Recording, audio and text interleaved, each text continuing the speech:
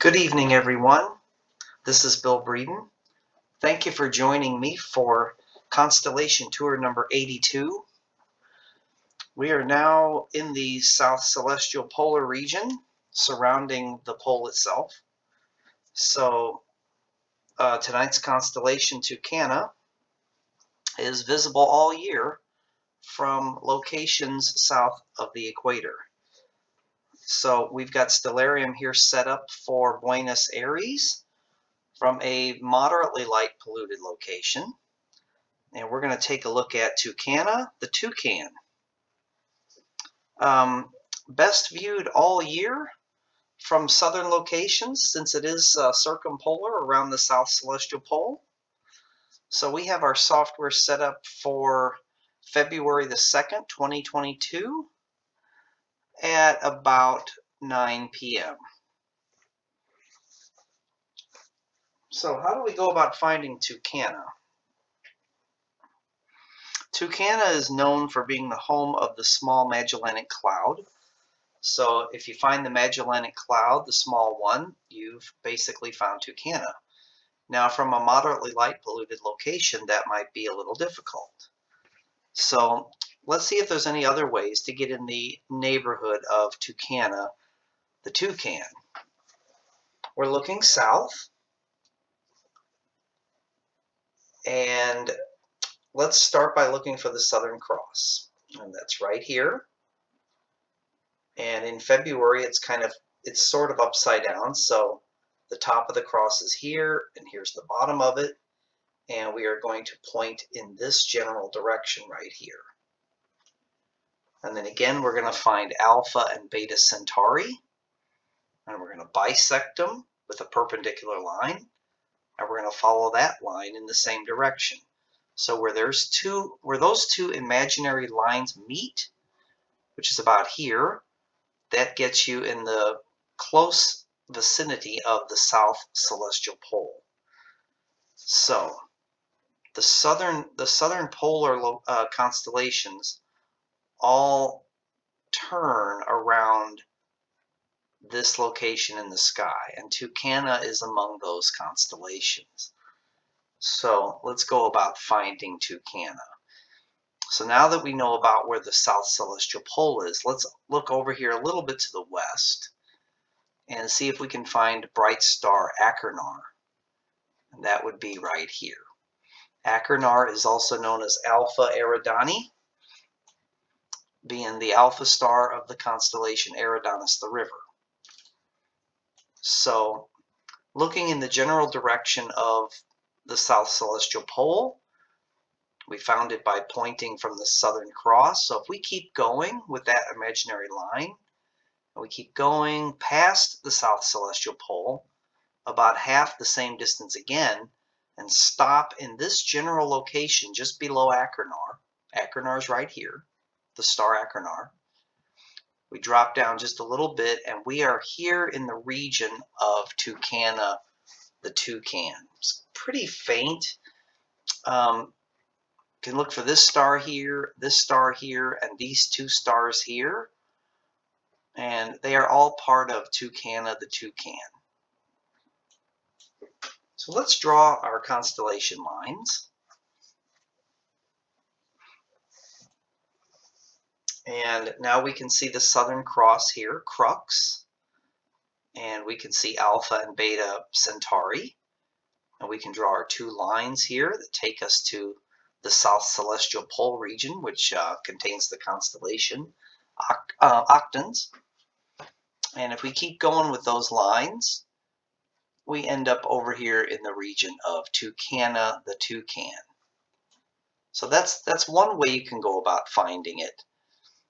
And being a South Celestial Polar constellation, it is going to turn as the hours go by. It's going to get lower and lower over here. And then it's going to come back up over here, and it's just going to circle around octans like that.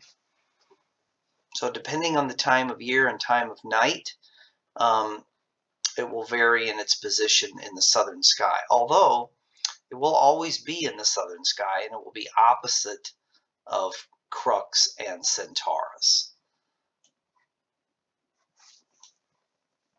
Okay, let's look at the mythical figures.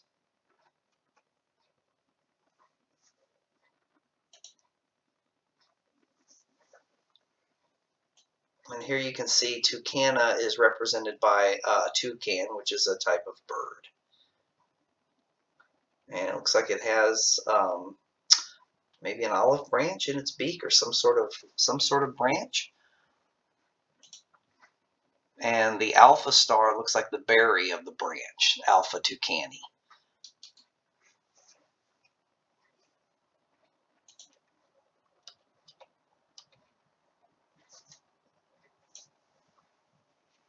Okay, well, so that's sort of one way you can find Tucana. Let's see how easy it is to find from a dark location. So let's make it dark.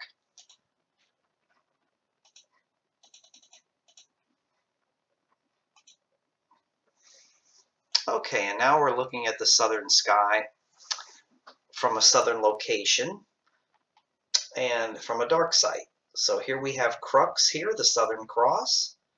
We have Alpha and Beta Centauri. We draw a line from them, find the South Celestial Pole, and keep going until we just get just beneath Achernar. And this region here should be Tucana.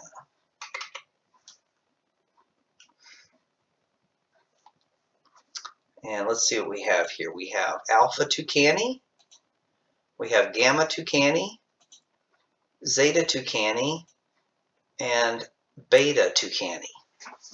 And Beta Tucani is a multiple star system. So why don't we have a look at that through the Finder.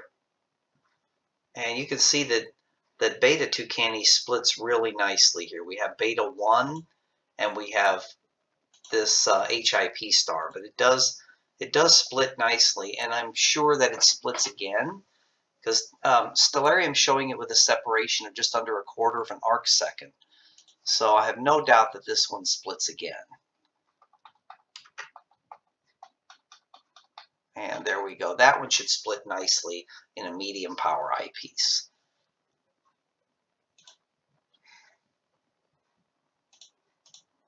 So simulating a view through a 9mm Delight eyepiece, you can just see that Stellarium is starting to show its split here. Beta Tucani is 135 light years from Earth, shining at magnitude 4.3. That's a nice one. So this other star that's right next to Beta Tucani looks like it's listed here as an HIP star, but I bet you that there's a Beta 2.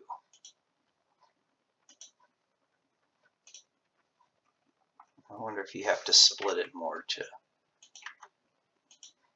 Not really sure how they're depicting this. Now they're showing both of those as Beta 1. A little bit of... That's an HIP, so is that.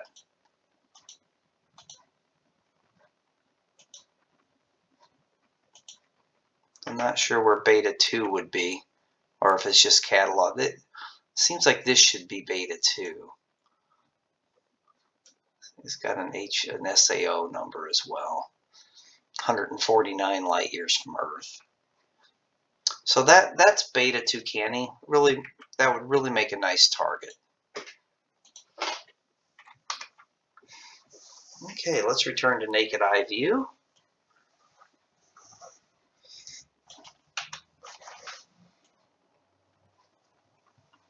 And let's see if we can find the Magellanic Clouds. It's another way you can find Tucana if you're at a dark site. Here's the Southern Cross. Here's Alpha and Beta Centauri. Draw a line to the South Celestial Pole and keep going until we're underneath Achernar. So here's Tucana.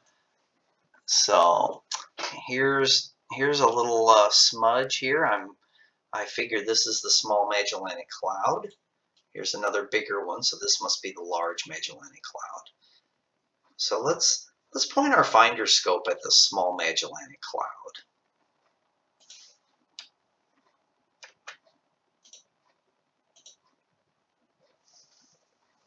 Okay, and with about a 6 degree true field of view through our finder scope or through binoculars, the small Magellanic Cloud makes a wonderful target. This is one of the satellite galaxies of our own Milky Way galaxy. And you can get a really good idea of what satellite galaxies are like when you observe the Andromeda galaxy, M31, and you see the small galaxies M32 and M110 just flanking the Andromeda galaxy. The small and large Magellanic Clouds are the same, are sort of the same thing for the Milky Way. They're sort of our satellite galaxies. The small Magellanic Cloud is also cataloged as NGC 292, shining at magnitude 2.2.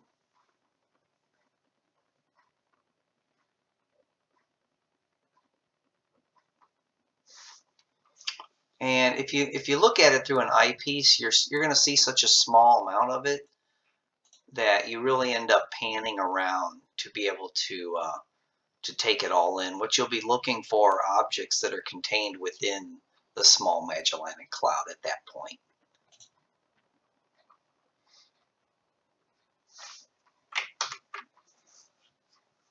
And you can see here just above it is the large Magellanic Cloud, which is contained within the constellation Mensa, the Table Mountains. That's just over here.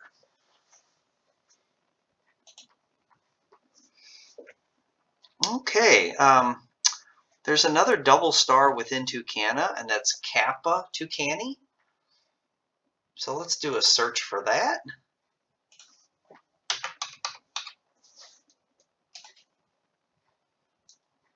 Okay, and here's Achernar, and here's the small Magellanic Cloud. So here's Kappa Tucani, shining at magnitude 7.7.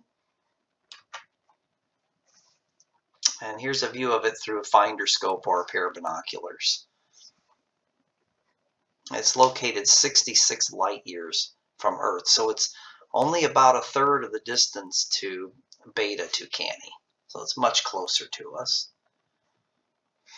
And here's a view of it through a 24 millimeter panoptic eyepiece, a 19 millimeter, a 13 millimeter Nagler, and finally a 9 millimeter Delight. And you can just see it's just starting to split here, and you get another star here in the same field.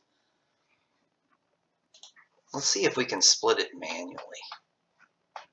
There we go. Yeah, that looks like a nice one with some color contrast. That would make a really nice target. Kappa Tucani.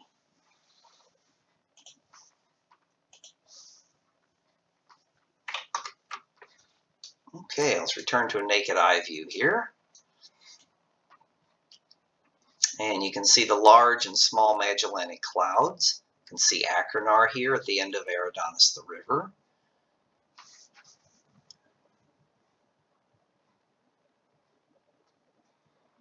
And you can see the area of Tucana right around in here. Let's see what part of the sky Tucana occupies. So it's this section right here. Contains the constellation Tucana. Here's the south celestial pole here within octans. And you can see all of these circumpolar constellations here will revolve around octans as the night progresses and as the months march by. We can simulate that here to a certain extent. You can see I'm running time here a little faster so you can see the rotation of these constellations. You can see they're rotating clockwise around the south celestial pole. Now that's opposite what we're used to up here in the northern hemisphere, where constellations rotate counterclockwise around the Little Dipper. And the opposite happens when you're in the southern hemisphere. You can actually see the motion of the sky here with me running time faster. So I'm going to stop it here at around 10 o'clock and just run it at normal speed again.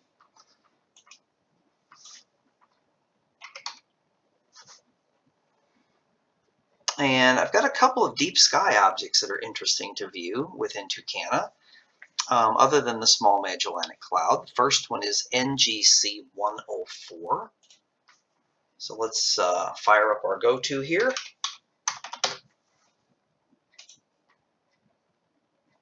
And NGC 104 is also Caldwell 106, also known as 47 Tucani.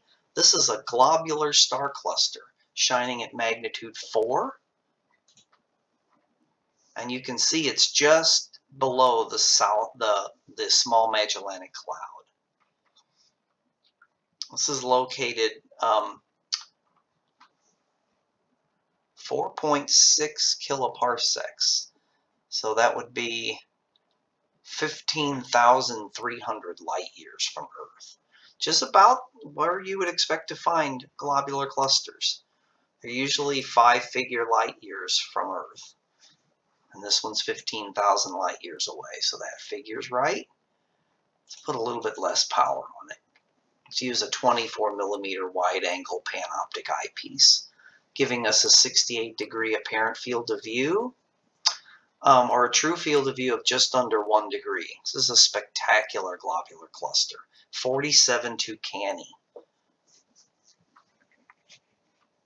Never seen it in real life. I've never been in the southern hemisphere, so this will have to do.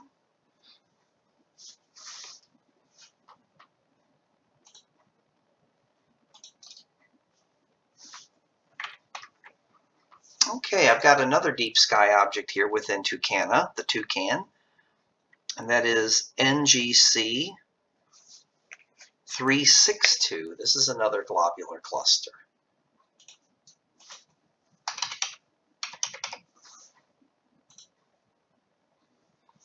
And this one is also cataloged as Caldwell 104 or Melotte 4, shining at 6 magnitude. This is another globular cluster. And this one is again near the Small Magellanic Cloud. So here's our view through a finder scope or binoculars. It's going to be a nice globular. Let's take a look at that through an eyepiece. Through a 24mm panoptic eyepiece. Spectacular. It's located 27,000 light years from Earth.